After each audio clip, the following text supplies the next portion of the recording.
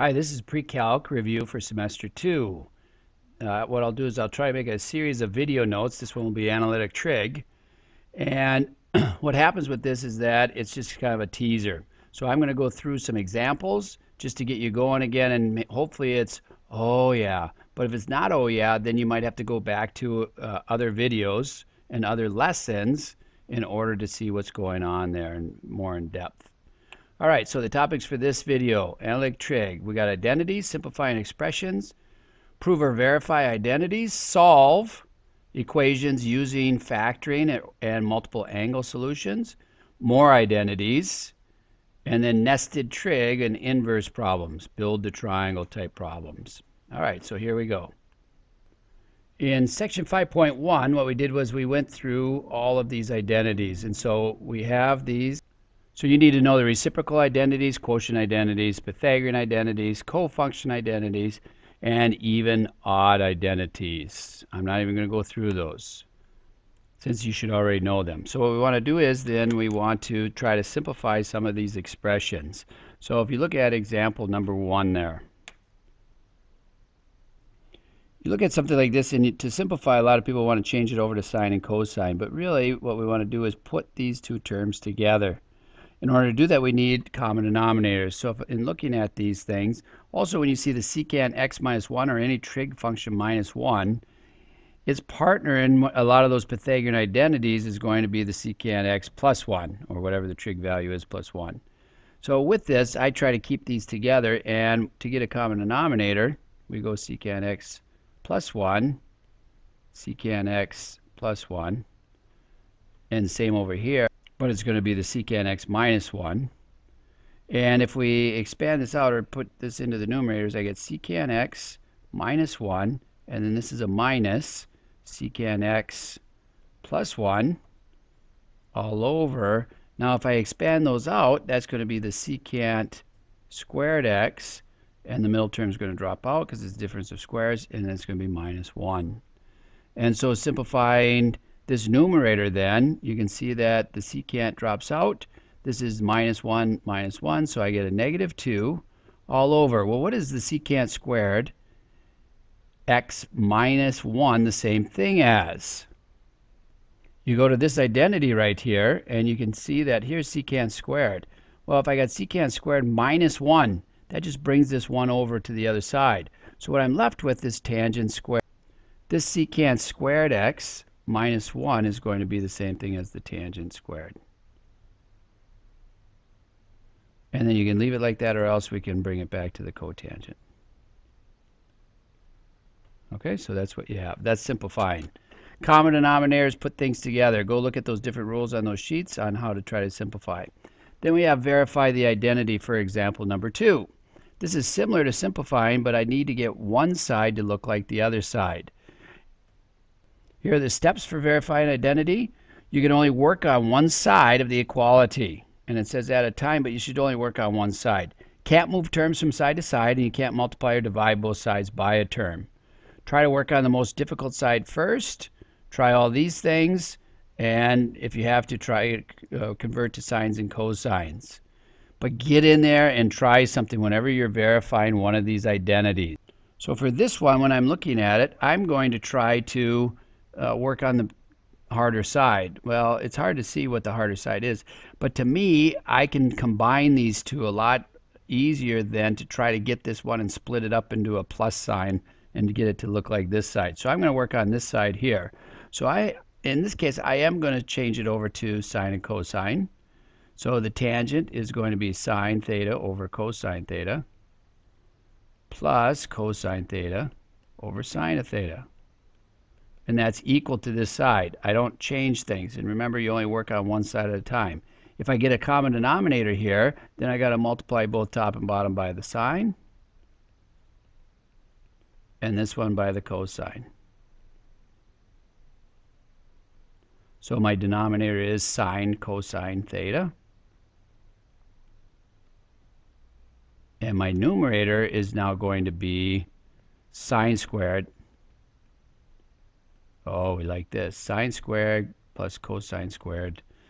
What is that equivalent to? Well, that's a 1. So I get 1 over the sine theta cosine theta, and that would be then my secant, 1 over cosine secant, and this one would be the cosecant, and that's what I started off with. They're in reverse order, but that should be okay. And then I'm all done. So I verified that identity. So remember, work on one side exclusively and show that one side is equal to the other. If you do get stuck, you can start working on this side, see which one works out. But in the end, I need to see all the work down one side equivalent to the other side. Okay? Then example 3. If we want to do something like this, solve with factoring. When I see this, this kind of sets up like a quadratic. The only problem is that this term right here is not the same as this term right here. However, we can easily switch this over to all cosine by using the Pythagorean identity. So this could be 1 minus the cosine squared x plus 3 cosine x minus 3 is equal to 0. Simplify. I get this quadratic. Now this looks a lot like 2x squared minus 3x plus 1 is equal to 0. And why I say that is because I can do this. Change all those because I like my leading coefficient to be positive, and it's equal to 0, so I have no problem with that. But this looks like this quadratic. So if I can factor this quadratic, I should be able to factor this one here too. So that's what I'm going to do. 2 cosine of x, and then cosine of x. And then I need factors of 1 that will get me to -3. Well, that's only going to be minus 1, minus 1. And that's equal to 0. So that means that this factor has to equal 0, or this factor has to equal 0. So cosine of x is equal to 1/2, or cosine of x is equal to 1. What values does that work at? Well, for this one, cosine of x between 0 and 2 pi is equal to 1/2. That would be this one and this one, those two angles. So it's going to be either pi over 3, or else it's going to be 5 pi over 3. And then for this one, cosine of x equaling 1, well, that would be at 2 pi or 0.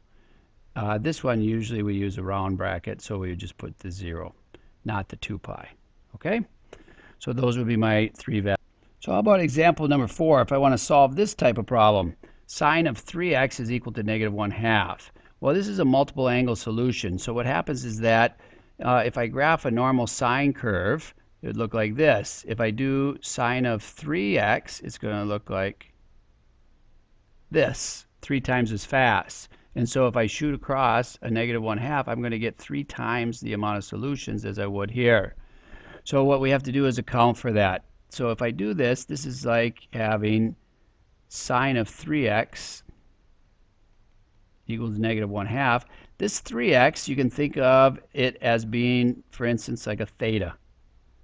And if I solve this out for theta, my angle measurements for this being -1/2, sine being -1/2, would be those two parts of the bow tie.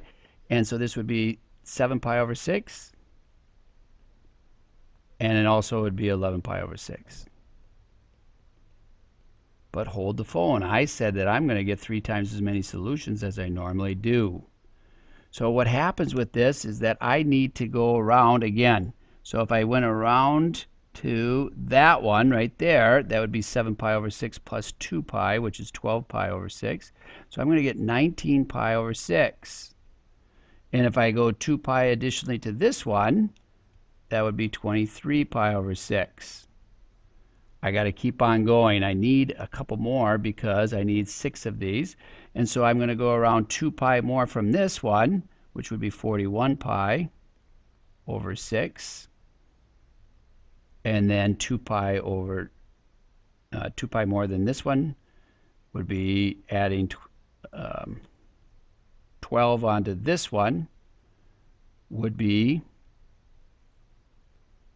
I know I had something going wrong here. This should be, can't add, that should be 31.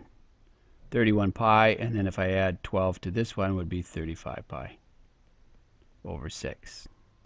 So all these angles are equivalent to what we call theta. But theta is the same thing as 3x.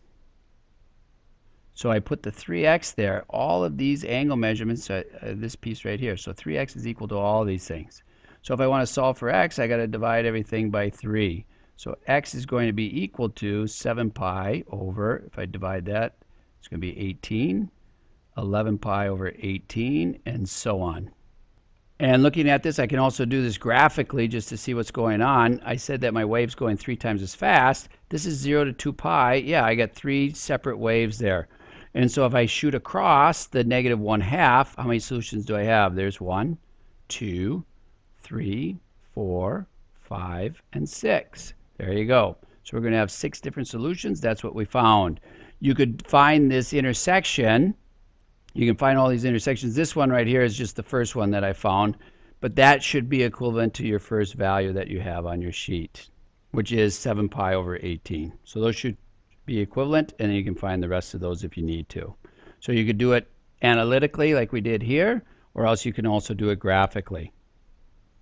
Now we got example number 5 here. Find the sine of 5 pi over 6. Now with this one, what happens is that 5 pi over 6 is not one of our nice trig values. So what we want to use is one of our sum angle formulas to sort this out. So if you remember the sine of alpha plus beta, sine minus alpha plus beta, cosine, tangent, all these things are orientated a little bit differently. You got to pay attention to the plus and minuses here and here, and the values, trig values here. But you need to know those things, or put them on a note card if the teacher allows you to do that. So what I do for this one, a lot of times they ask you one of these type problems. Take this 5 pi over 12 and turn it into a sum or a difference of two of the angles that we do know, which would be divided by 4, divided by 6, or divided by 3, so on. So if I take 5 pi over 12, 5 pi over 12 is the same thing as 3 pi over 12 plus 2 pi over 12. Now I got to check, are those two of the angles that we know and love? This would be pi over 4, and then this would be pi over 6. Sure enough, there we go. So this is the same thing as sine of pi over 4 plus pi over 6. So what I do is I go over here and use one of my sum angle formulas. I'm going to use the positive one. So I'm going to be using the positive here, and then it's going to be equal to sine times the cosine plus the sine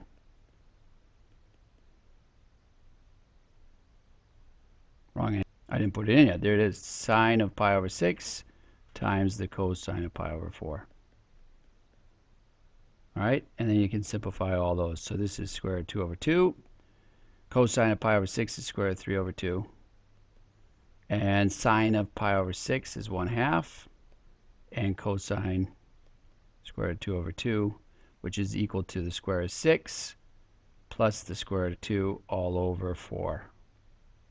Okay, there's your solution. So that's using the sum angle to figure out one of those problems. Now, if we use one of the double angle formulas, the double angle formulas came from the sum angle formula. So here, I want to prove that the cosine of 2u is equal to the cosine squared minus the sine squared. So what we do is we go ahead and use one of these other formulas that's up here. If I can see it, there it is. There's my cosine alpha plus beta. Well, in this case, alpha and beta are both u. So if I go cosine of u plus u and plug this in, it's going to be the cosine of u times the cosine of u.